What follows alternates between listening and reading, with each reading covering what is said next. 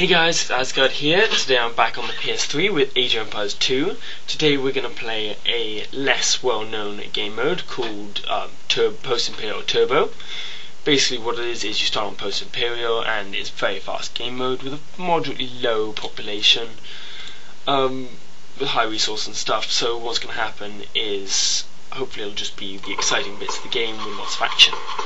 So first thing you're going to want to do is pop some houses down because, well, that's always the first thing you do in an Age of Empires game. Whip some villagers out and get your scout running around. Right, we're going to throw up some walls, just slow them down as much as possible. I think that's all of them. Yep, okay, we need to get those people out. Right, as soon as you've got those houses up, you want to chuck down about 4 town centres, I'm going to say. There's one. There's hopefully 2. Nope, one little building on there. There's 2. There's 3. Apologies, you can only build 3 to start with. Okay, so if you get the rest of them, start to collect some resources.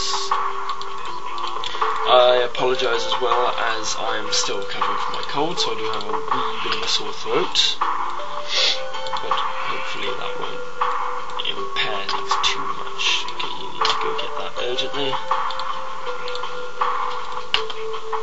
Okay, don't worry too much about boring things because we're just looking to really throw things up at the moment.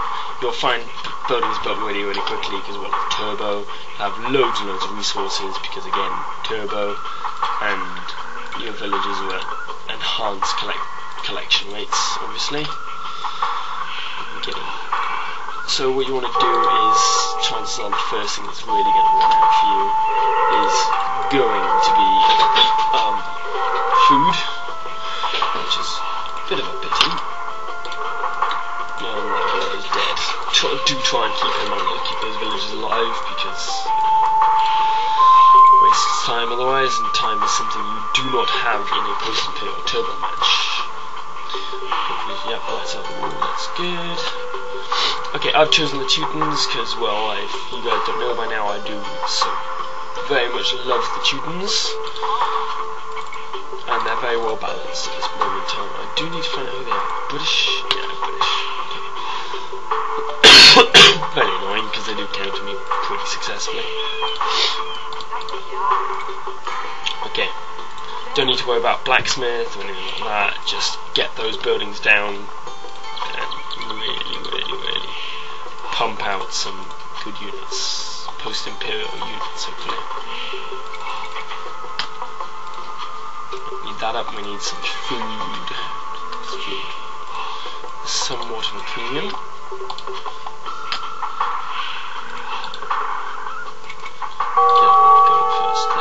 Already attacking, see, straight in at the action.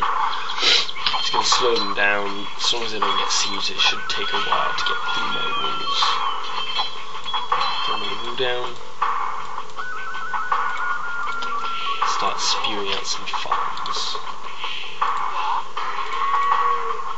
Okay. Trick is keep your wood above for your farms, but make sure you keep pumping those villagers out for food and stuff. Okay, you will collect resources really quickly, as I said.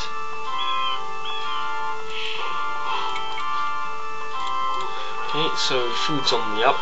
I need to keep an eye on that population as well, so I'm going to get this villager. Just build a few more houses there. Okay, still nothing really to worry about yet. We need to start looking at a little bit of stone. Those villagers are done, so they're going to be my stone miners.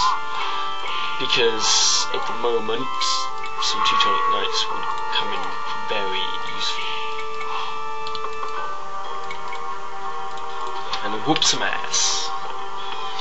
Okay, so the trick is just hold them off while you build up a bit of an economy, make it nice and sustainable. As you can see, 3 layers of walls. They'll, even if it's a player, okay, they'll be a bit quicker. Well, actually, they'll probably be slower because they'll need, they'll want to get an economy up as well. But if they do go for rush, which some players do in this because, well, they have the capacity to very easily, then well, you've got to fight it off and try and build your economy up. Towers usually. But the trick is get that wall out early and hopefully they won't get siege. Well, even if they do get siege, it just means you're going to have to build villages even faster than they do. Okay, more villages, and here's nearly ready to go to lovely little castle. Okay, just keep the villagers coming.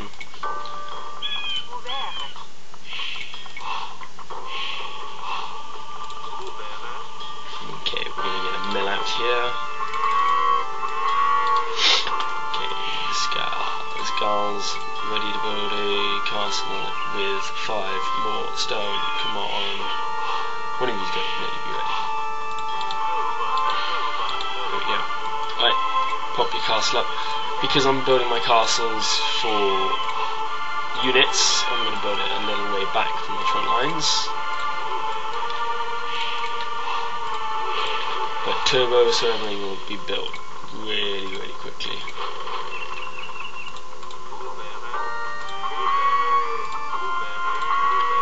So get those farms out, get the food flowing, nice and bountiful. If you're doing a 1v1, gold will obviously be an issue, so you will need to have a think and a little look at some of those cheaper units.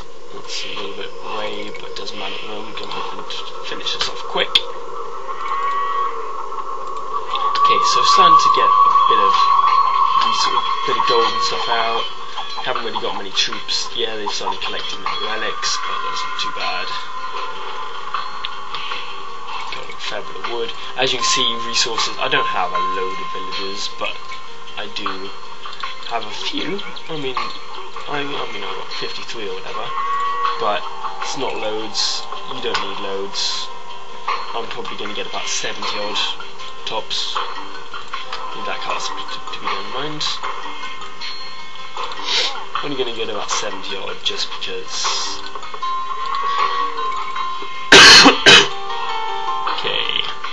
Need more wood? Maybe. Let's get 5 more villagers out on wood. And build some houses for me as well. Buildings built really quickly, and it's all really nice. Okay, once you've built that castle, another castle for me, I'm going to start building some Teutonic knights because they're the units I'm going to build. As you can see, boosh, boosh. They come out super quick. Okay, and got population. Trick now is because the houses are built really quickly, but also the population builds up really quickly. You've really got to keep population ahead of the game. If you do manage to wipe out, then the trick will be using hotkeys, using your numbers, keeping those buildings pumping troops out, because you leave something to lapse for too long and it will just completely lapse. It'll be gone. And you'll be too far behind by that point for you to have any real... Well, it'll have so much bigger effect because everything happens much faster, basically. Okay. These castles to be built, but we're also, because the game changes quickly, you need to be very adaptable. So we're gonna get the okay, they're starting to build troops, so just normal counter. I will make other videos on counter and normal gameplay. This is very specific to post-Imperial, Rush, Turbo. So as you see, very action. I mean, I'm going to be playing for what, 5 minutes, 10 minutes, and already I am right in at the action with proper units, good units. If you because it changes so quickly and you always need something to be available to counter your strong defences, lots of defences, because they'll pump through them quite quickly. If they go for siege, that is. I don't know why they're not particularly. So you'll need loads of barracks, loads of archery ranges, loads of stables, loads of castles, loads of siege workshops, always on hand, always nearby. Really, so as close as possible. I mean, I really should have built my farm there, but a bit of hills in the way, I suppose that would be better. Lots of resources at the moment, so I can't really complain. So, gonna have a wee little tactic with the... I'm gonna have a little go with these troops. Again, Black Forest, if you're chopping through trees, be careful, because if your initial assault, your initial shock doesn't work, then you have to be very ready to defend that part passage. Passage. Right, I have a lot of archers, so to my archer ranges, we'll start pumping out some. You need to be careful because they do get pumped out very quickly. Okay, we're going to follow it up with some villagers because buildings, shock tactics, buildings in an enemy's base, you've really got to get that surprise because that surprise will. Because it'll be fast and quick, you can do a lot of damage in that amount of time that it takes for the other player to react. So get the villagers in there, get your troops in there, get your swarming, and that initial punch has to finish them off. You need those buildings to be built, and as you see, I'm pretty much walking it. But that initial punch has to be the first and the last attack, really. I mean, as you see, my population's been hit, and if I didn't have enough troops in their base,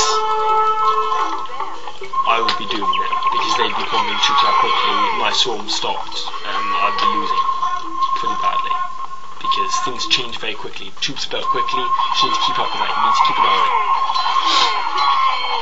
And I don't really have to adapt at the moment because I chose a unit that will destroy buildings because I dropped it in the middle of their base.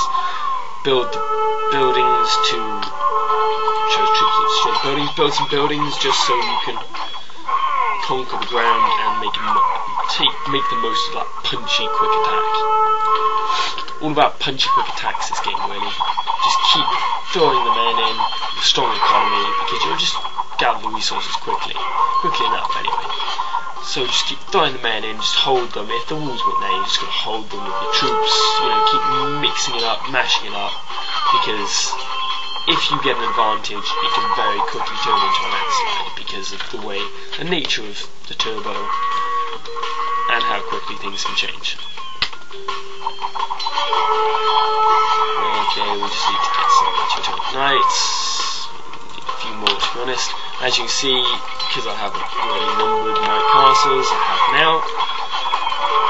It hasn't, well, I haven't pushed on, well, they've stopped producing units, which means I'm low on tutorial knights, which means I can't push forward and start destroying them.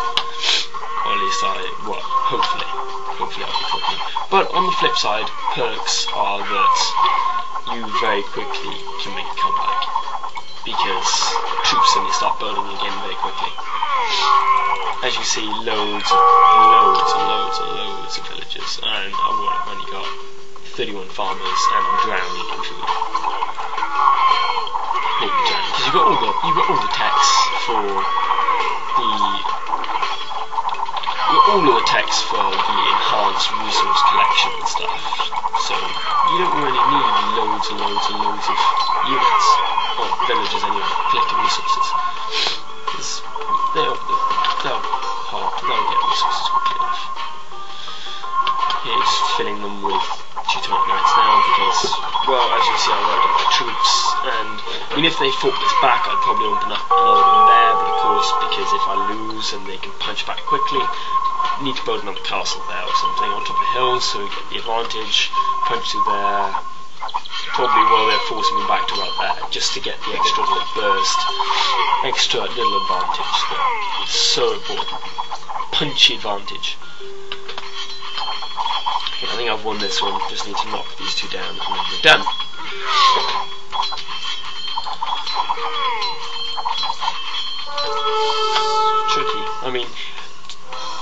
testing new software, some screen capture software. Yeah, and keep your villagers happy and your mills and stuff. Trialing new screen capture software for my PC. Unfortunately, I don't know why it'll only let me either record the sound of the gameplay, or it'll let me record by voice. So obviously, because voice is a bit more important, especially for the tutorial, I've had to record my voice and not the gameplay sounds. But hopefully it's not too bad.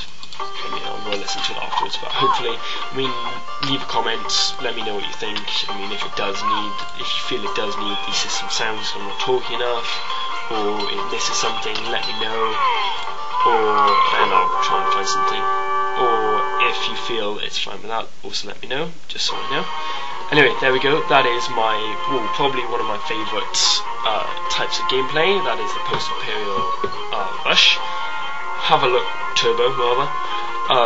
Really action-paced as you saw, and a bit different. If you guys like that, feel free to play your own games. I'll be happy to play a game with you if you want to. Feel free to add me on Steam. That's Blessed Arthur. Happy to play with you. If you enjoyed this video, leave a like and subscribe, and I'll do some more videos showing some of the other gameplays I like. Anyway, see you guys in the next video. Thanks. Bye, guys.